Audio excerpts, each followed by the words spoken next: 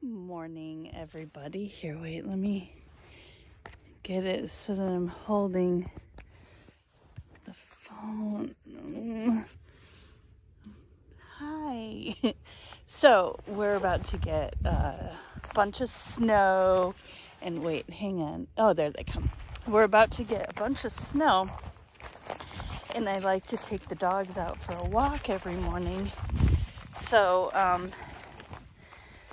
I decided to do it because I don't think that we're going to be able to go walking for the next couple of days. It's going to be cold and snowy tomorrow, and then we're going to pop back up into the 50s and rain on Sunday. So I want to get them. There they are. So right now we're in the long field. We're going to take a walk around the long field, and then probably we'll go into the backfield as well. So, ooh, that was a good rut. So I thought to myself whenever I was doing this, why not? By the way, before I get into this, the terrain here, I don't know if you guys can see, but it's not like I'm walking on a good path. So I'm not going to look at the camera too much. Because I gotta make sure I don't trip. And if I trip and fall, you can laugh at me. Perfectly normal, okay? So anyways, I decided why not pop on and do a little video on why it's so important to exercise. And really, I don't like that word exercise. I would much rather say movement. Movement is a very, very important thing, especially, wait, I gotta switch hands. That hand got cold. Okay, here we go. It's really important whenever we're talking about blood glucose and blood sugar and all that, and whenever we're trying to get that in control. If we're worried about prediabetes or type 2 diabetes, if we have either of those, then this is something that we hear a lot. Well, okay, so we know we need to curb our diet, what we put in our pie hole. Yeah, okay, awesome. Everybody knows that. And quite honestly, I don't have to tell you what to put in your pie hole either, because you understand, you know. So, why is exercise important? Well, when we eat carbs, vegetables, even the good stuff, it produces, our body's going to turn it into blood glucose at different levels. It depends on the food. And our muscles are one of those things that likes the blood glucose, as well as our brain. And then one other area I can never remember. But anyways, if we think, wait, I'm by the woods. So let's take a peek in there and just make sure nothing is hanging out. Okay, okay, let's get back to it. So, if we have all this blood glucose or glucose in our blood, and switch hand cold, and our muscles like to use it, it wouldn't make sense to work our muscles so that it has a place to accept the glucose, right? If our muscles are full, then our body's not going to put the glucose there, and we're just going to store it. So, one of the ways to help out with our diet, even when we're healthy, is to exercise. Now, movement. When we walk, I think most of us are losing a lot of potential of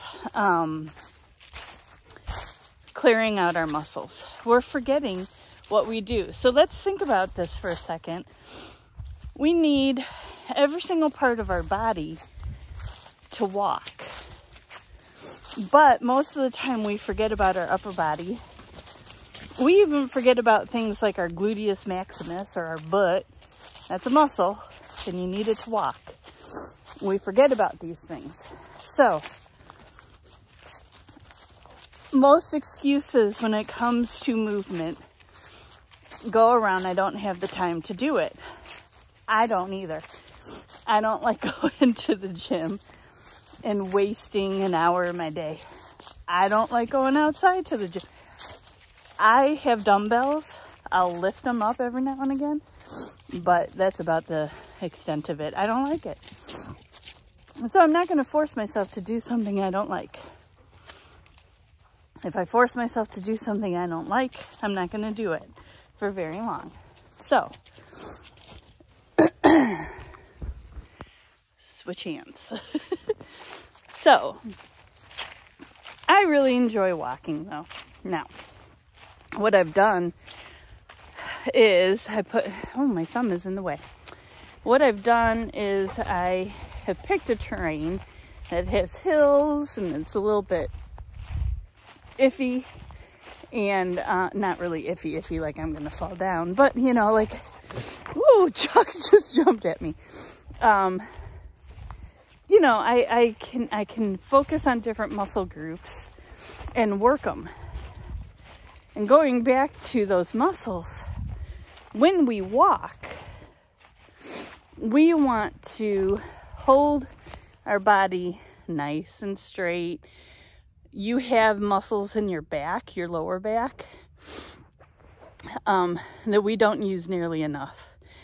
And if we're to get good posture, we would use them. So think about the posture that you're going to hold and what muscles you need to use to hold it. And get up out of your chair. Here's your challenge. Once an hour, get up out of your chair and choose a destination to walk to and walk there. I know. It could be like to the bathroom. It could be to get a glass of water, a little walk around your floor in your office building. I don't know. I don't care. It doesn't have to be go outside and walk for 20 minutes. It can literally be for a couple of minutes, but engage your muscles. So, oh, I just got bombed by Chuck again. He says, get walking, mama. So I'm going to walk. So we want to make sure that our shoulders are back and start to engage. So think about your spine. If you have back problems, you really need those muscles to support your spine. So when you get up and you're moving, engage them. So what do I mean by engage? It's kind of like have your hand just limp and then make a fist, like a really tight fist. See how my knuckles turn white? Turn your knuckles white. And then feel your arm. And you can see you're engaging, your muscles are working all the way up your arm. So when I'm talking about engaging, that's what you're going to do. You're going to kind of tense up. Squeeze your butt. Squeeze those butt muscles whenever you're walking. You know, everybody wants a nice butt, so squeeze your butt muscles. And it actually, like, it helps. So do that. Feel your lower back and then figure out, if we suck in our gut, we start to engage our muscles in our lower back. Pretty cool. So, think about it. Tighten up your calf muscles. Tighten up your thigh muscles. Like, just really, and then kind of do reps with it too. Like, release it and then tighten it and release it. So you can work your muscles, even if all you're doing is taking, let's say, 200 steps. So if you want to get a step tracker out, that's a really, I did that for a little while, and it would like buzz my arm to remind me to get up and walk 200 steps or something like that. That's nice. We have, and we can set reminders on our phone to do that, but problem is when, you know, kind of jumping back with our blood sugar and why it's so out of whack, and we've just really become very stagnant. So we need to remind ourselves to get up and walk. The other thing too that I always like to recommend are things like chair squats, or, you know, put a small set of dumbbells by your desk at work, and you can do a couple of reps. But it's really just once an hour. You want to be engaging your muscles and doing some kind of movement that you really enjoy. And you'll be surprised as to what starts happening to your body, and how your blood sugar really starts to come into check. Again, it's not one thing. There's no one thing that fixes us when it comes to prediabetes and type 2 diabetes. We have to really be working on a lot of things. And then always remember, there is so much science happening in our body all the time. It's science, you know. And what do we do in science? We experiment. And what happens with experiments? Sometimes, I don't want to go up that hill. I don't really want to go. I'm by the little hunting shack, and I'm not sure which way to go. We're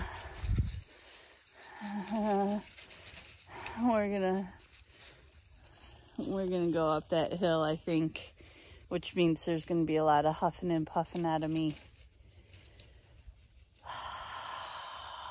Here we go. Okay. So, our body is one big science experiment. Some science experiments, we make a hypothesis. We say, okay, this is how we think it's going to work. And then we run an experiment, and we either prove our hypothesis right or we prove it wrong. And it's kind of fun. And we need to kind of start thinking of our body just like that.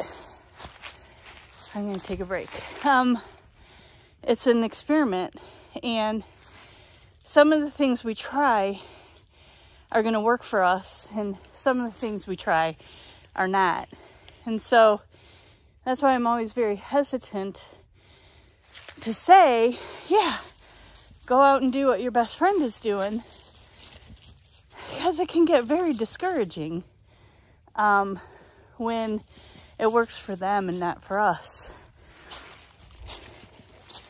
And human nature is to just quit. This is the motivational part of my video, okay?